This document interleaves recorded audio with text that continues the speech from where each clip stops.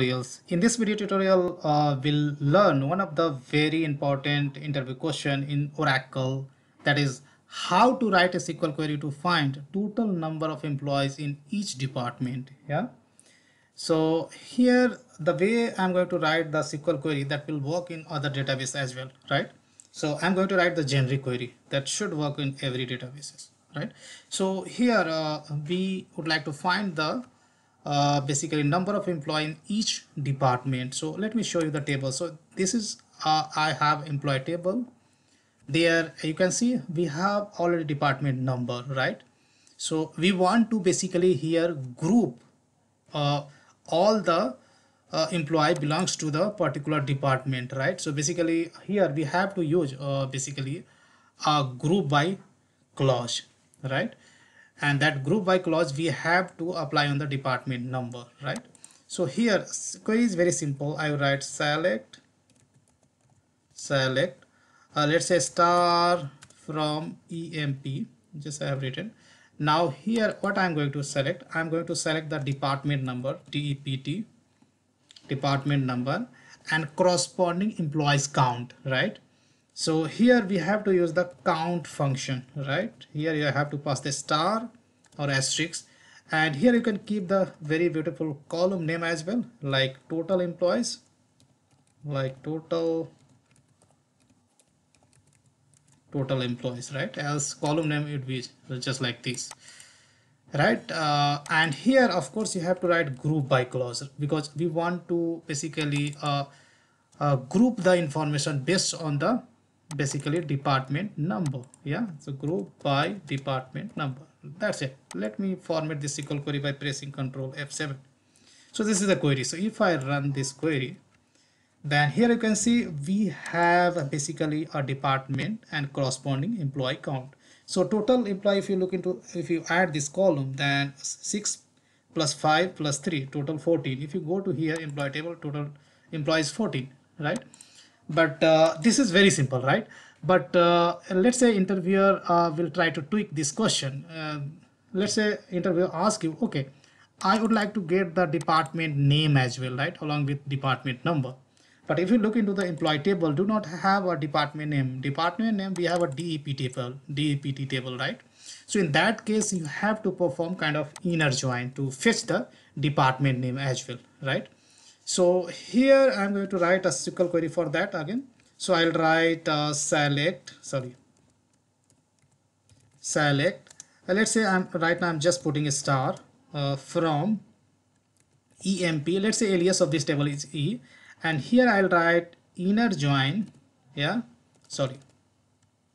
inner join on DEPT table D, let's say alias is, and on clause you have to specify the joining condition. So I dot E dot DEPT E dot DEPT number equals to D dot DEPT number, right? Now of course we have to select, here we have to select basically department number first thing, and then department number is available in both the tables. So we will make use of the alias of the table, from which table we want to fetch this department number. So I will do E dot department number, so that this column information will be fetched from the employee table. Then second thing, I will go D dot dname, right? Dname department name, which we'd like to fetch from the department table. Now total count we want to calculate. So count function we will use, and here you can see total employee. You can give the alias name total employees, right? And here of course you need to specify group by clause, guys.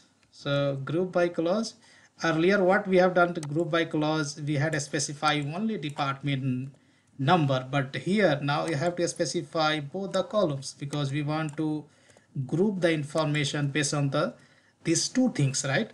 And both columns is in the same table, department number and department name. Yeah, now that's it. And if I format this query by pressing Ctrl F7, this is the query. Now if I run this query, then here you can see we got the department number, department name, and total employees available in that every department, right? Now let's say if we want to sort this column, right? Let's say fortunately this is in ascending order, but sometimes let's say if you want to display in the descending order, right? So there is only 3 departments, unfortunately, that is in ascending order. Then we have to apply the order by clause to sort any column. So I'd say order by, either you can see this guy, this function name you can write, or you can use this alias name. All right, so if I run this query, then let's see. So we feel that we are not sure whether sorting has happened or not. So by default, order by works as a ascending order. If you want to sort in descending order, and that will clarify whether this sorting works or not.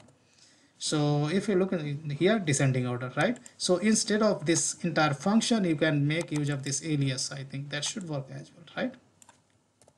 So here you have seen there are 2 variations of how to find a total number of employees in each department. First of all, we have seen how to count the employee total employees department wise, and we had first department number and corresponding employee count. In second query, we have first department number as well as department name, but don't forget to mention both the columns in the group by clause. And order wise, most of the scenario, order by clause will be the last thing in the query, right? So guys, that's all I wanted to cover in this video tutorial. I hope you enjoyed learning this video, guys. Big thank you for watching this video, and see you there in the next video tutorial.